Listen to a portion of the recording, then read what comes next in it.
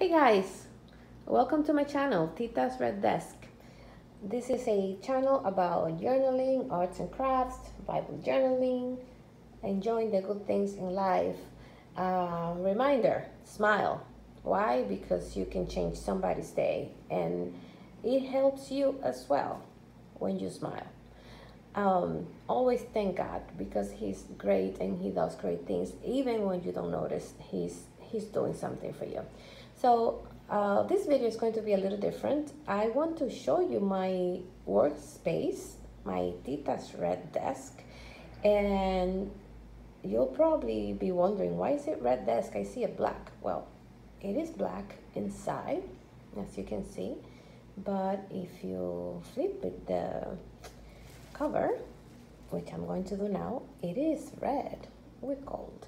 But this space, this is my workstation too. I work from home, and as you can see, my laptop is there, and the space is very small, as you can see. See, that's a 15-inch laptop, and I have my how's that called? Oh my gosh, my planner next to it, and you see that there's barely space maybe for a pen and my hand on the right. And then it has some spaces there where I have some devotionals and my Bibles and some little brushes and a candle holder there and some of my pens and office supplies, right? So that's there. There is a drawer underneath this surface. But I'm going to show you why it's red, and like I said, it's called Tita's Red Desk because red is my favorite color. And if you flip this cover, it is kind of red, right? Red with gold. It's one of those, and that's the drawer. It's one of those secretary desks, I think that's how they call them, which I always wanted, but I never found one that was affordable until I stepped my foot in Home Goods here in Florida, and I found this one at a really good price. So this is my workstation. This is where I work and where I also journal, okay? But as you may have seen in my previous videos, I've gained interest in watercolor. This is not enough space for that. Why? Because if I work here and I'm in the middle of a little project, learning some watercolor, big word because I have no idea what I'm doing yet. And then I'll have to move everything, palette, water, brushes, to start working. So that didn't work for me. It was too much of a hassle. And it will affect my motivation because just thinking that I have to be moving all my supplies, my paintings to work and then bring them back up on the table, it will be too much. And I'll know that it will affect my motivation on doing it. So as you can see, that's where my phone goes when I'm recording videos. And so I needed to find a solution that was space friendly because I live in a very small apartment. And that was also budget friendly because this is a hobby. I'm not making any money out of it yet. Maybe I will in the future. No, maybe I get really good at it. Who knows? Anyways, so I needed a solution for that that will be space friendly and budget friendly. So I was looking for ideas on what to do, and I came up with something it came out for about $20. And I will show you right now. So what I did is I have a dining table. That's one of those that had that middle piece in the center that you can remove if you have less people dining with you. So it was a 6-chair dining set. Because the apartment is so small, I had to remove the centerpiece and make it into a 4-chair table. So that centerpiece was taking space in a closet, doing nothing, collecting dust, something extra to clean. And I saw it yesterday when I was cleaning. I was like, maybe I can put this piece of wood to use. So this is what I did, right? So like I said, I spent about $20. I love this poster. This is from the Flow Draw, How to Draw Something Every Day, I think it's called. It has a lot of nice motivational phrases there. Drawing, painting, creating is like a muscle. You have to work on it every day. It's really nice. So I'm not the kind that like a lot of stuff on the walls, but this was nice and I just put it there with tape. Anyways, so let's get to it. So this is, let me just move back so you can see the whole thing. So this is the piece of wood right there that was the middle, was the center of the table. Okay, so it has the things here. Unfortunately, I couldn't move these pieces, but it doesn't affect me. Okay, so it's real wood, it's heavy. So what I had to do was I had to go to Home Depot and get these things. I'm gonna go under now. These things and have my husband place 3 of these under and screw them on the wall to hold that piece of wood there. So I have some little holes that attach to the other screws on the table that they don't bother me. And if I move to a bigger place, then I can still use my 6 table if I want to, whatever. So I'm not gonna ruin the piece either. But here it is. So here I have some books, some watercolor books, some that I need to flip through for you guys actually. And I have my brushes here. If you want to know what this is, this is a great lamp that I bought in a Goodwill for like $4. So this is right here.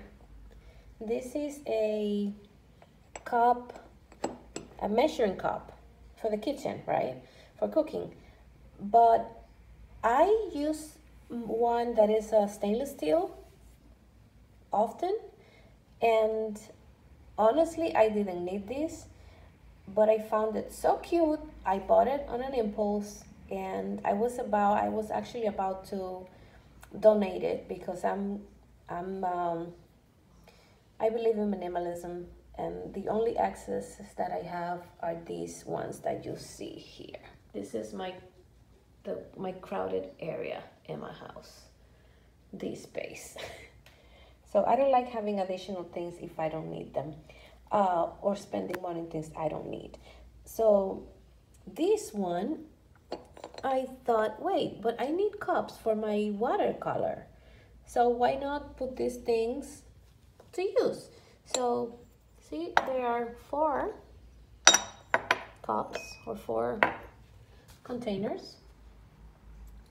This one is 1 cup, this one is half a cup, then this one should be a quarter or so, or 3/4, and this one should be, yeah, this one is the 1/4. So then this one has to be the 3/4. Oh, it's 1/3. Never mind, 1/3. So yeah, what am I saying 3/4 for? It's crazy. Anyway, so there you go. So then I have 4 containers for water, so I don't have to get up many times. I'm trying to learn watercolor, and I've heard the suggestion from the authors of these books that having 2 containers is much better. So I have 2 and 2, so I don't have to get up often if I'm doing like a long project. So that's that, and I like it because it saves space and it looks adorable with the little animals. See that? Cute. Okay, so over here, I have watercolor palettes and some gouache. Those are the Paul Rubens. This is the Karen Dutch that you've seen before. These are the gelatos. And then here I have the big Kuretake palette. And I have another palette somewhere, which is the travel one. But that's it. So here I have a small stool that I'm not sure yet if would accommodate my back, but and then you have my some other books and my trash container. So if this hurts my back, then I still have my working chair right there that I make sure that works with this height too. So if my back hurts, I just move this chair over here and I'll be fine. But that is the space. Now I have space to make a mess and just leave it there and nobody cares. So this is my budget-friendly solution. I honestly spend $20, and between the brackets, the screws, let me see, was it 20? It's like, yeah, because the screws are like, they're not cheap because they're, they have to be for wool. That's a real wool there, that's not sheetrock. And those things, I don't know how they're called. They look like an L, metal. And that's it. So then I have I'm gonna move a little back here so you can see it. And then I have a little area here for my kids to play chess and tic-tac-toe, whatever, on the rug or mat. And that's my space right there. That's my space. So I hope you enjoy it. I wanted to share this with you guys. If you don't have a room, don't get discouraged if you don't have a whole room for your art, or if you don't have a big house, or or a lot of money to invest in a studio. Anything works when you have the desire to accomplish something. And I think this is 56 inches long. So it's a lot of space. If I need more space, I can just remove the books and put them at the bottom. And I'll have all the space to paint and put the palettes open and the cups and everything. And it's so it's 56 inches long by 18 inches in depth. So it's pretty good. All right, so that's it. I think I covered everything I wanted to cover. Anyways, thank you so much, guys, for watching. I hope you enjoy, and I hope this encourages you to create your own space, and don't be shy or don't get discouraged if you don't have either lots of money to have your own room or studio for your art. Anything works, and there you go. I like it. It's gonna work. It works for me. So I hope you enjoy it. Take care and God bless.